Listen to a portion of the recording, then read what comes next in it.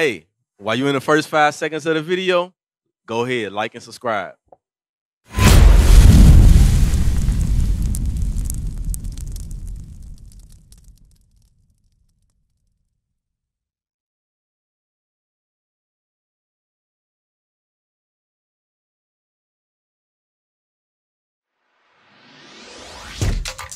Shalom, Israel. This is Bishop Nathaniel. I want you to know that you can view all our Sabbath classes live on IUIC TV. That's right, I said on IUIC TV.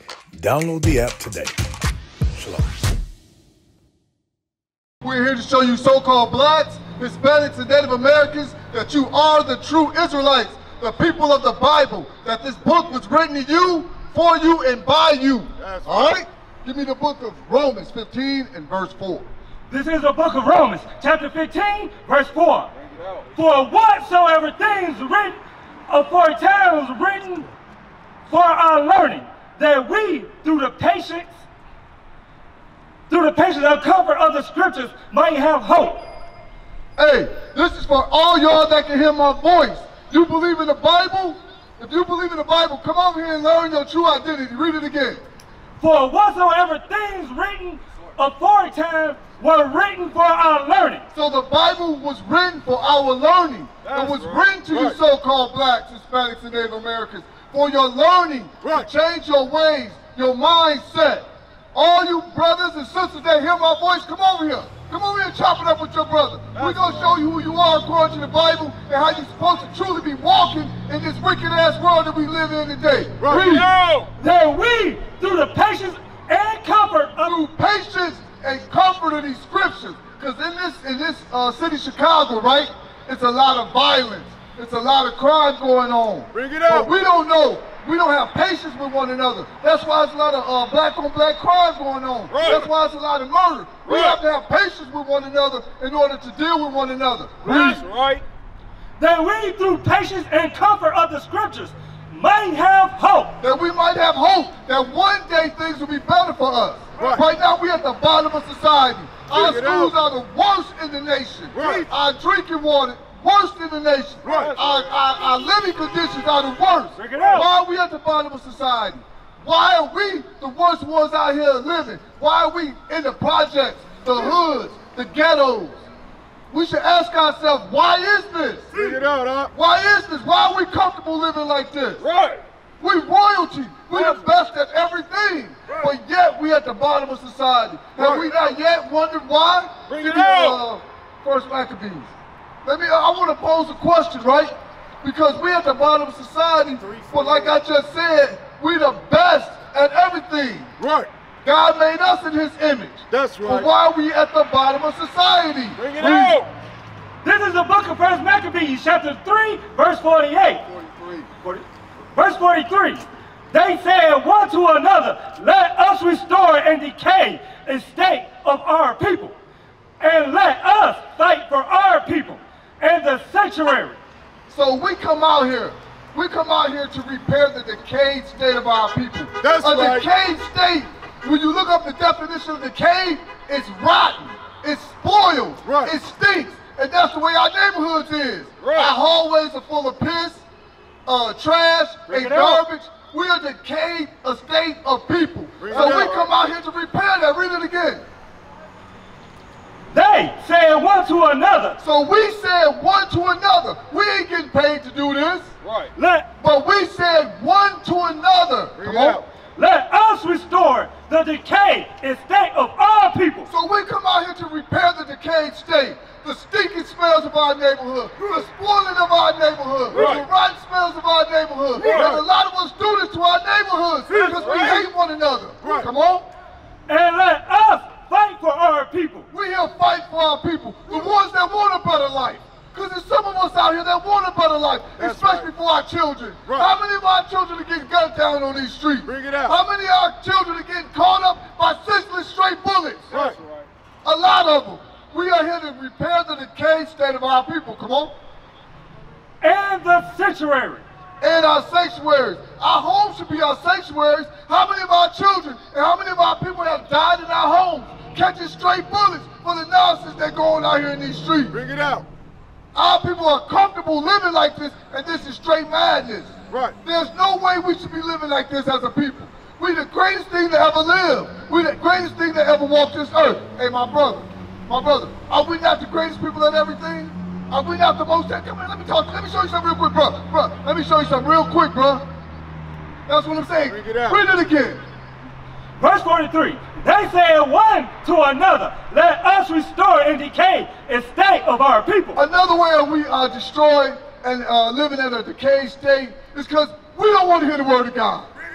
The word of God is coming out throughout the whole city, but we don't want to hear what's going to repair the decayed state of our people. Bring it out. We're comfortable with living like this. Right. And this is madness. Hold that and give me Deuteronomy 28:28. This is madness the way we live it. Right. And we comfortable with it. That's We right. comfortable with letting our children come up in this decayed state. Gang violence, drug selling, prostitution. Right. We comfortable with this. There's no way we should be comfortable living like this, and we're the greatest people ever walked the earth. Read that. This is the book of Deuteronomy, chapter 28, verse 28. The Lord shall smite thee with madness and blindness and astonishment of heart. The Lord said he will smite us with blindness and madness. Right. Blindness meaning we can't even see that we're in a decayed state. We can't even see it. The madness part is that we're comfortable with it. Like this is natural. That brother got killed the other day. It's natural. Right. We go on living like it never happened. That's right. He was murdered and forgotten the same day. That's madness. Read it again. The Lord shall smite thee with madness. He's fighting us with madness. That's why we don't care about killing each other. We want to kill each other so bad we go and put switches on guns so we can shoot faster. Bring it out. We jump out on our own brothers, our own peoples in broad daylight and kill them like it's nothing. Read it again. The Lord shall smite thee with madness. That is madness. My brother, right there. My aged brother right there in front of me. Is that not madness? Is that not madness? It is mad. That we have gunned our own brother, somebody that looked just like us, down like it don't matter. And we cool with that talking about you gotta have a body. You gotta get a body, bro. Right. Read it again. The Lord shall smite thee with madness and blindness and astonishment of heart. An astonishment of heart. Bro, it's like, it's cool. What they say, if you ain't got a body, you ain't doing nothing. Who made that cool to kill somebody that looked just like you? Who did that? Our own people. Right. And that's madness. Would you agree? How old you is, my brother? 76. You 76. How long you lived out here in Chicago? Basically all my life. All your life? Go back to First Maccabees. Let me read something to you real quick, right? Because I know we tried to do this with Fred Hampton. We tried to do this with Malcolm X. We tried to do this with Martin Luther King, right? But the thing is about these brothers, they weren't going by the Bible. They didn't have God behind them. Read. This is the book of First Maccabees, chapter 3, verse 43. They said one to another, let us restore the decay establishment. They said one to another, let us restore the decay estate of our people. So those men who tried to fix us as a nation, they tried, right? Because Fred Hampton, he had the food program going on to feed the neighborhood. Right. You know, Martin Luther King, he had that non-violence. We gonna protest, we gonna march. Bring it out. Even Malcolm X, he was like, hey, we ain't gonna turn the other cheek. We gonna deal with you with violence, right? So they all had the mindset to try to repair the decayed state of our people. But like I said, they didn't have God's word behind them. Who's gonna fix us? Who's gonna repair us?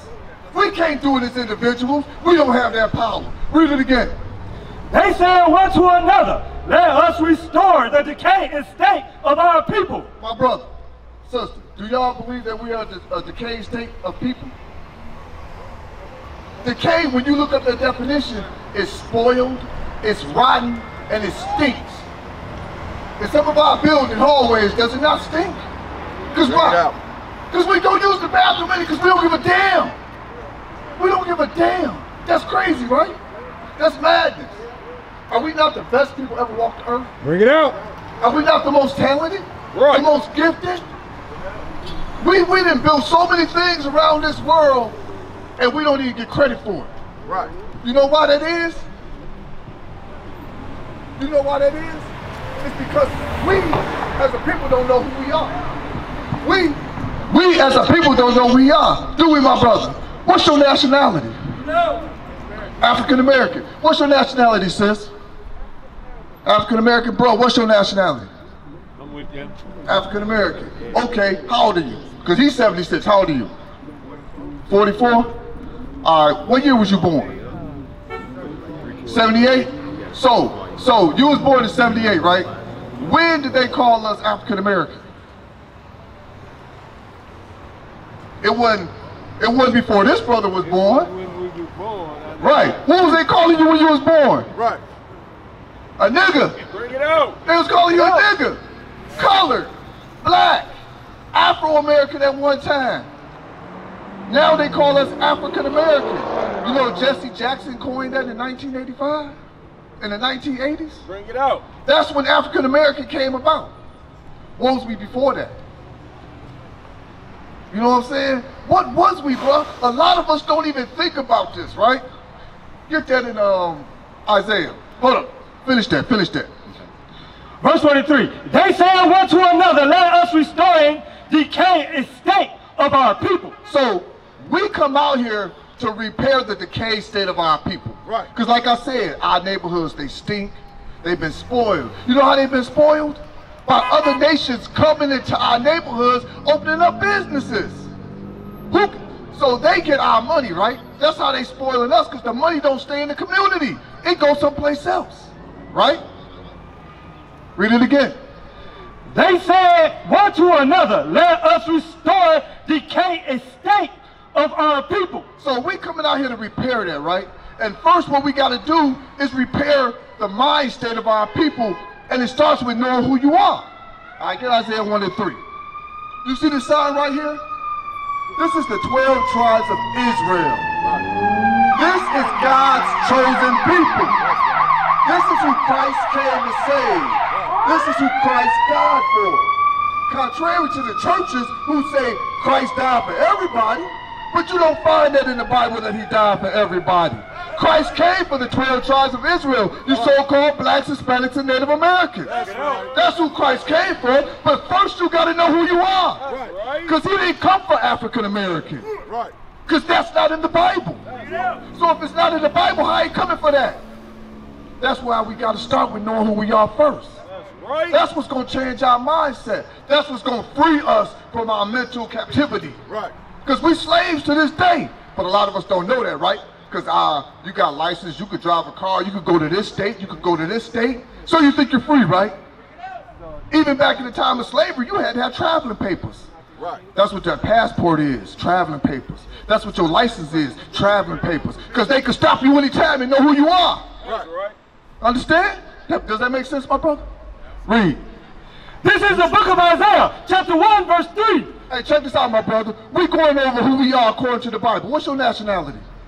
What's your nationality? African American. That's what everybody else said. And I was just showing them that Jesse Jackson coined that in the 1980s. African American. But before that, we was Afro Americans. Before that, we was black. Before that, we was Negroes. Before that, we was colored. Bring it out. What's our nationality? What's our nationality? What's our true nationality? Because think about this, right? African American. That's 2 continents.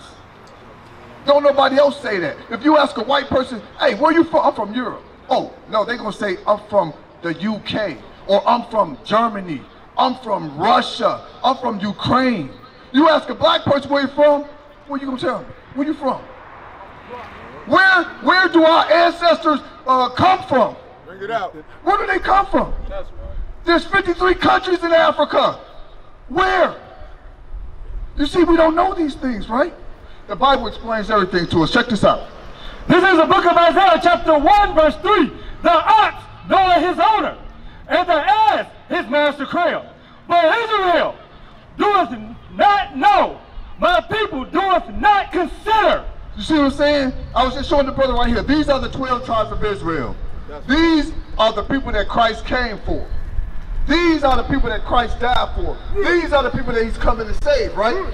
He's not coming to save African American because that's not in the Bible.